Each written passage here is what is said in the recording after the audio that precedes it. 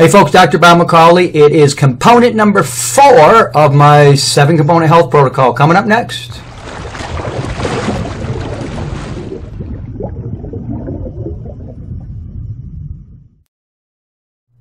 Okay, component number 4 of my 7-component health protocol is probiotics and prebiotics, or fermented foods. Now, there's a lot of people in my business, meaning natural health, and they just don't talk about probiotics. What is a probiotics? Well, that's the friendly bacteria that belong in the body and that digest our foods. And a lot of people will tell you, well, you just don't need those. That's a kind of mistake. That's another supplement. I don't know what they're thinking, but believe me, you really want to conclude these two, types of bacteria, Acidophilus and bifidus, in your diet. I take mine every single day. You can take them a capsule. They got them in powder. You can put them on your food, and this really will go a long way to digest your food properly and give you digestive health. So will fermented foods, such as kimchi is a good example of one. That's one you do with salt, or sauerkraut. That's another one. I mean, you can all you just take a little water, you take some salt, and you let it sit there for a couple days with whatever vegetables you put in there, and you're ready to go. And kimchi happens to be really famous, but there's, as I said, there's thousands of different fermented foods around the world. And that's just a couple of examples. I eat fermented foods all the time. They're excellent for your digestion. Another thing I do is apple cider vinegar. A lot of people don't consider that really a fermented food. I do, but apple cider vinegar, I take it every single day. I put it on my salad. Great for your digestion. Now, why is digestion so important? As I've always said, all disease comes from our diet. It doesn't come from our genes. You go to the doctor's office for the first time. What's your medical history? Fill that out. Any cancer running in your family? You're like, yeah, cancer in the family, but no. All disease runs in your meal, in your diet. It all comes from your diet. It all stems from your diet. It doesn't run in your genes.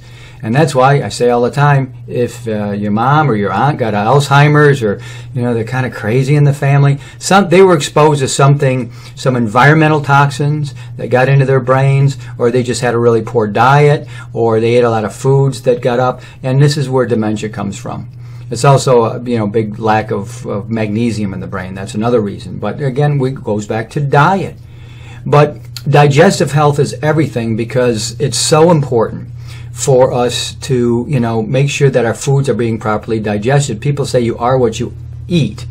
Well, that's true, but really you are what you assimilate, because you've got to assimilate these foods. You can't just, if you eat an apple, but you don't have the digestive health to actually absorb the nutrients, because your digestion is a disaster. Maybe you've got bacterial problems throughout your digestive tract. Maybe you've got H. pylori, as an example, which just shows you if you have H. pylori, that's where stomach ulcers come from.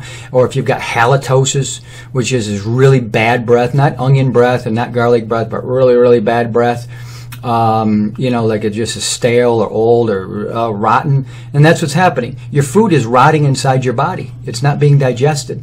And when I first realized this with somebody, I gave them a little bit of Acidophilus and bifidus, and within 20 minutes, their bad breath was gone. It was pretty amazing. And it's just one example. Another person I knew years ago, I was just getting into all this health stuff. This is going back 25 years now.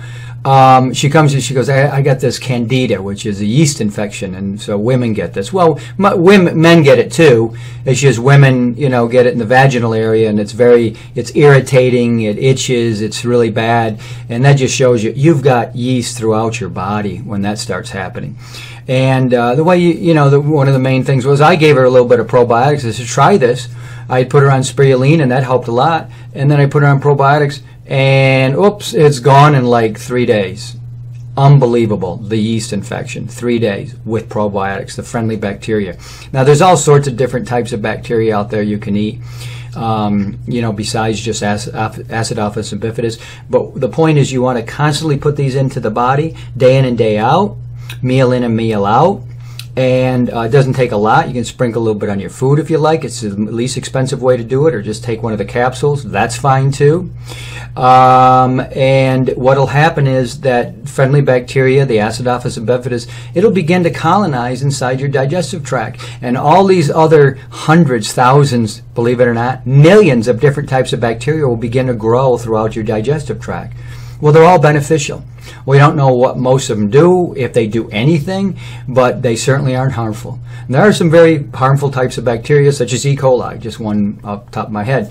Anthrax, there's another really bad one.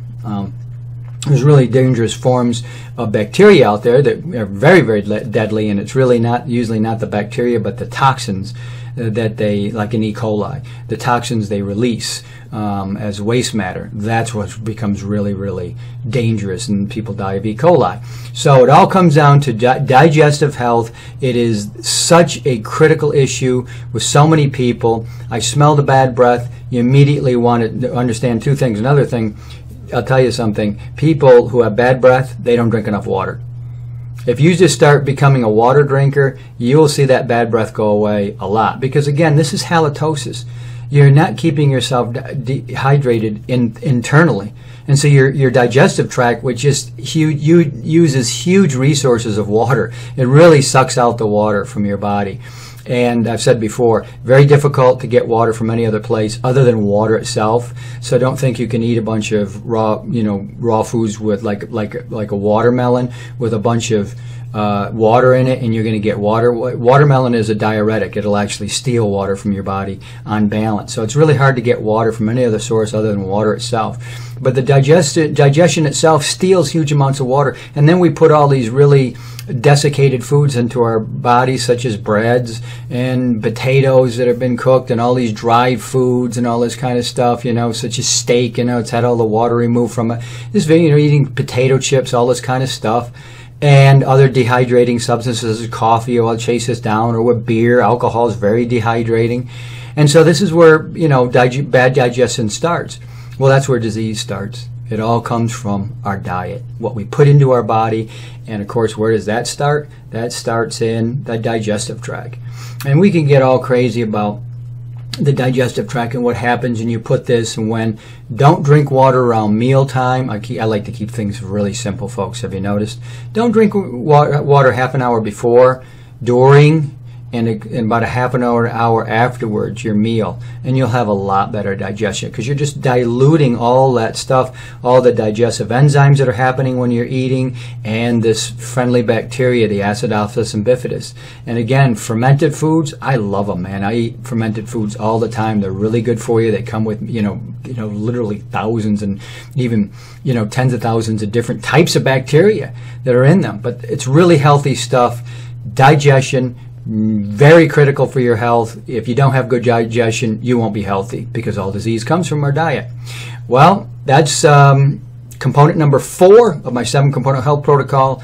Join me next time, and I'll give you component number 5 of my 7-component health protocol. I'm Bob McCauley.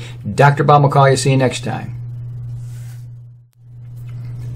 Hi, folks. If you like my videos, and you like my health philosophy, and you like what I'm doing here, look at some of the other videos, and don't forget to subscribe. That's really important. Dr. Bob McCauley, see you guys next time.